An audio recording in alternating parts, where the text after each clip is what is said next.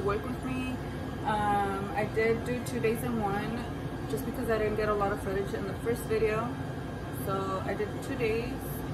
I did kind of film what I do after and before work, before I come to work.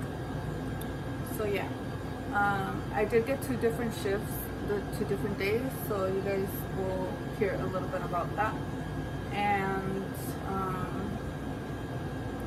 at the end of the second day, I did do a money count, so if you guys are interested in that, like I said, I did try to do as much details as I could. I am still pretty new, but if you guys have any questions, make sure to leave them down below, and I'll try to do a Q&A. If you guys are interested in coming to work with me, then just keep watching.